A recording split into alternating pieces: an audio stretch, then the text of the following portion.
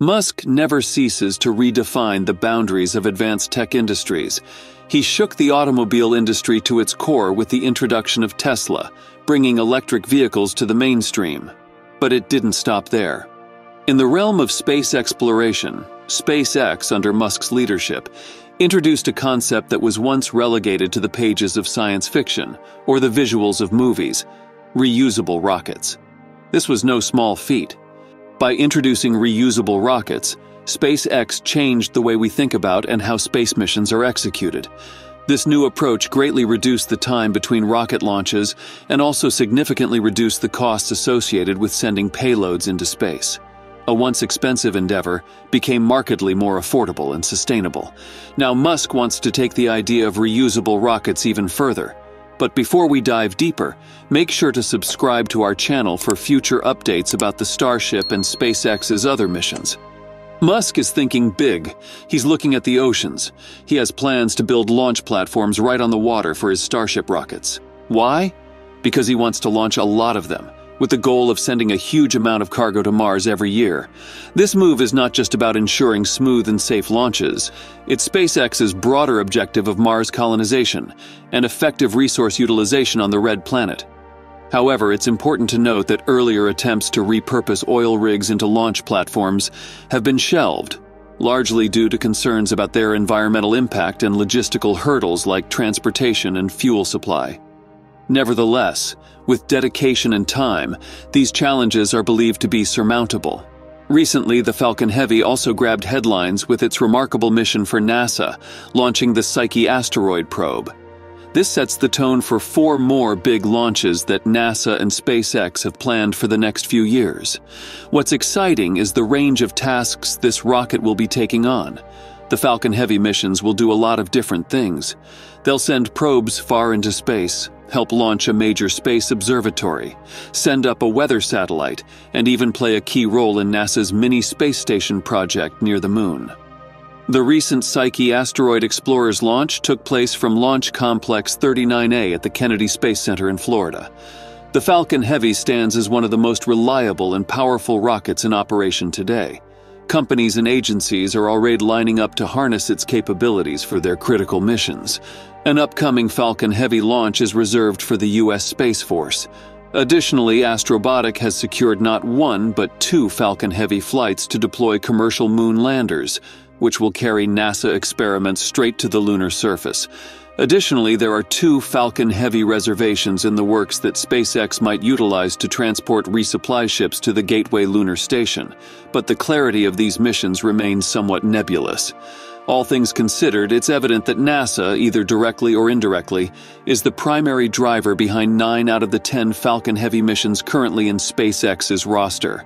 Although upcoming rockets like United Launch Alliance's Vulcan and Blue Origin's New Glenn are emerging, they remain unproven.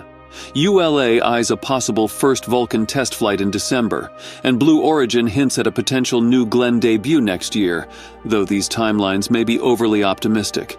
Looking ahead, SpaceX will likely be bidding farewell to the entire Falcon rocket family in the future. Their eyes are set on the grand prize, the mighty Starship rocket, an even larger and more powerful beast. This is not just another rocket. Stretching an astounding 120 meters into the sky, it stands almost as tall as the Statue of Liberty. For a clearer comparison, NASA's famed Saturn V rocket, which powered the Apollo missions to the Moon, was only about 111 meters tall. Envisioned to carry payloads of up to 100 metric tons to low Earth orbit, it doubles the capacity of the powerful Falcon Heavy, which can lift approximately 64 metric tons. Beyond sheer payload, Starship is designed for full reusability, potentially slashing the costs of space travel dramatically. The power of Starship doesn't stop at its size or payload capacity. Its Raptor engines, fueled by methane and oxygen, promise efficiency levels previously unattained in rocket propulsion. In its first test launch on April 20th, even though there were hitches, the rocket's raw power was palpable. And now, SpaceX is gearing up for Starship's second test launch. Most of the preparations are complete, with the primary remaining hurdle being regulatory approval. The company is currently in talks with the FAA, awaiting the green light to proceed. So, if all goes well, there's a real chance we could witness this gigantic rocket soar into the skies for its second takeoff before the year draws to a close. Meanwhile, SpaceX is also making waves by seeking approval from the International Telecommunication Union for a substantial launch of nearly 30,000 fresh Starlink satellites. The plan involves positioning these satellites at altitudes ranging from 350 to 614 kilometers across 288 orbital planes. In a formal request to Telecommunication Union, SpaceX has outlined its ambitious goal of deploying an additional 29,988 satellites to bolster its Starlink initiative. Interestingly, they're utilizing the Pacific island nation of Tonga as a regulatory base, leveraging Tongsat's involvement in the satellite industry for their purposes. This isn't SpaceX's first rodeo with seeking approvals. Back in December 2022, they sought permission from the Federal Communications Commission for this very satellite launch, aiming for the same 29,988 satellites. However, the Commission only greenlit 7,518 of them.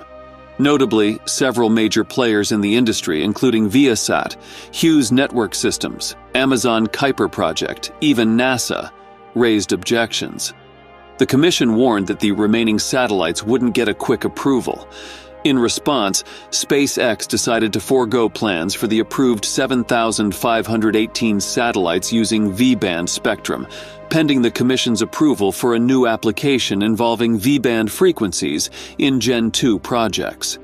Fast forward to April 2023, and SpaceX made another bid by submitting a fresh request to the Federal Communications Commission for the launch of the full 29,988 new satellites. The driving force behind this grand satellite deployment is SpaceX's commitment to fortify its Starlink network. The Starlink project aims to create a vast satellite constellation that blankets the globe with broadband internet coverage. By bolstering their satellite fleet through these new launches, SpaceX is poised to enhance the reliability and capacity of their network, ultimately making affordable internet access a reality for underserved regions across the globe. That's all for today's update, folks. If you want to make sure you never miss any of the latest on SpaceX again, make sure you hit that sub button with notifications turned on.